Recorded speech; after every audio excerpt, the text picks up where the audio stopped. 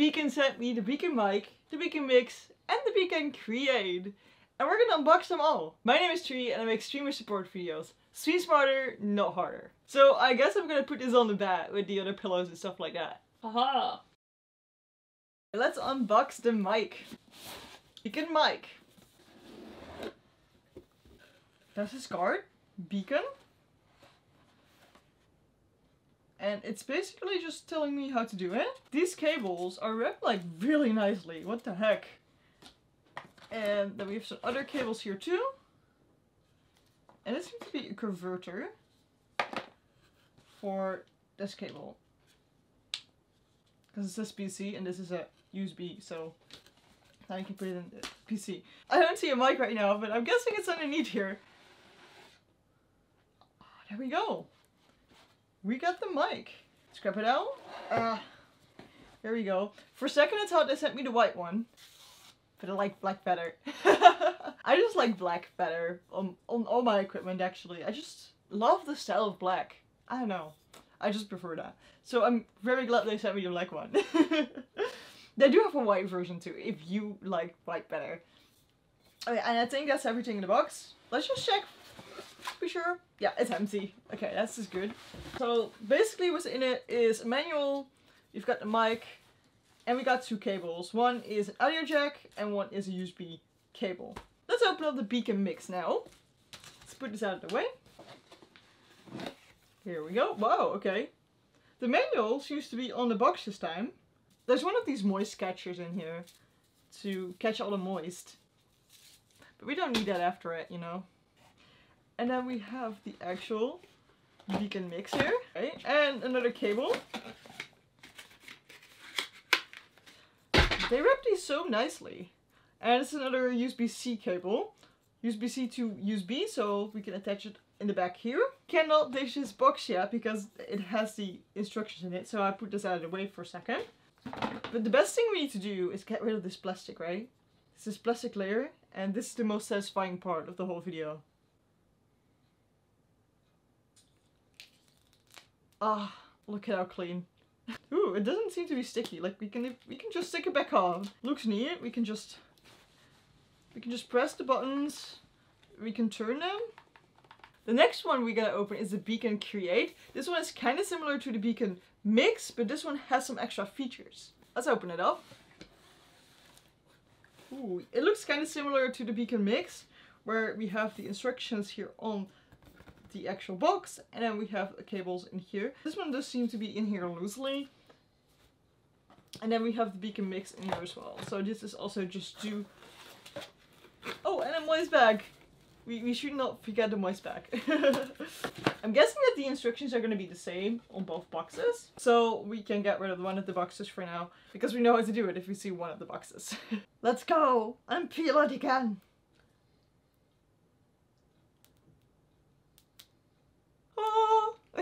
So I have the Beacn Create and the Beacn Mix here. If you want to have this set up with the Beacn mic, you do not need both of these, you just need one of these. This is an upgraded version of this one, so you gotta decide which mixer you want. The cables that came with the Beacn Mix and the Beacn Create seem to be the exact same cables, so I guess you can just try them out with just one of the sets. So I'm gonna try and set this up on the PC and see how it works, because it comes with software as well that can interact with these Beacn mixers. Okay, I got the Beacn Create here and we're just gonna put it into the USB slot. Blum, blum, blum. The logo seems to be going on and it seems to be starting. And then obviously we want the mic because we need to use the microphone and we need those cables from the mic for it. So what does it say on the mic? Plug one end of the USB-C cable into the back of the Beacn mic. Plug the other end of the USB cable into your computer. Use the provided adapter if needed. Plug your headphones into the Beacn mic. Use the provided extension cable if needed. I think the app is just the same, so I'm just gonna install this Beacn app setup. Okay, please disconnect all Beacn mic. Oh, sorry. We were not allowed to have any Beacn things in it while installing. So don't do it. Unplug the things. Now we have to wait a little bit longer because, you know, I made an oopsie. Oh my god, we can see the mic! Look at that. It looks pretty scary, so I'm just gonna put it back on. I'm not an audio expert, okay? I'm just a streamer like you who likes to mess around with gear. I like to try out all kinds of stuff, but I'm not an audio expert. Okay, I think it's launched. I think we need to just put the USB in right now. We don't need the extension cable, so I'm just gonna put it back in here. Oh, ho, ho, ho, ho, ho. This starts to do things. This starts to have colors here, guys. And oh, the PC too. Okay, we have some visual indicators here that show us things. And we got some indicators here on the PC as well, which the mic is muted. And okay, there's some things that are really small right now. Can I make this bigger? Yes, okay, nice. Because, you know, I might not be a grandma yet, but those lights are a little bit too tiny for me. And we're gonna put in these cables here. And this can go into the microphone.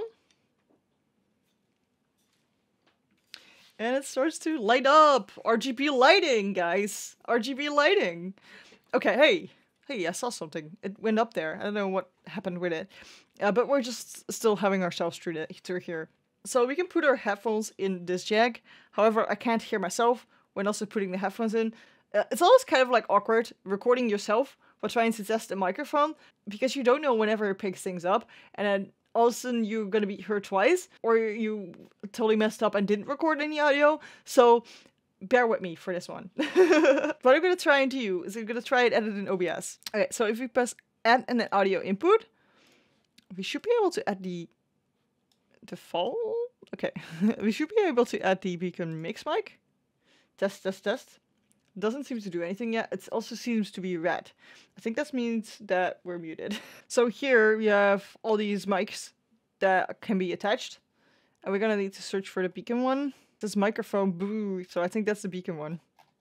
Hello? So if you want to use this microphone, it's probably smart to boot it up with startup, because then, you know, your mic starts working with startup. Mic chain. Oh, look. Like, we see, like, if we talk through here.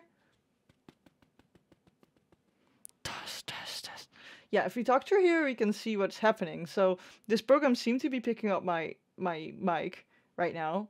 We could also record something to listen back to. So this seems to be going all right. And we can use a de-esser and stuff like that.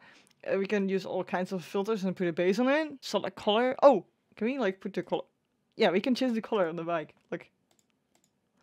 So you can put it to the colors you use for your stream, and it looks fancy. We can also have a gradient or reactive meters, sparkle, cycle. Oh, cycle's cool. Oh, hey, look. Okay, it's picking up my mic, and we see it come in here right now, and it's going to the audio mix, the audience mix. So I think, hello. Oh, okay. So if we turn this up now we actually hearing this mic, and I don't know how it sounds because I'm not hearing it. You guys hearing it. So this is the raw one, but you can also set it on Beacn audience. I've got so many of these outputs. Beacn mix create, Beacn mix create. We need audience mix. There we go. And okay, this seems to be the output of the program. So everything is going here. We can send the music, for example, to this track, and then we can put it up for ourselves or put it down for the stream, and then we know how loud it is. If we react on it, we can also see them change in here. So these levels will also change on the actual device, and we can turn them.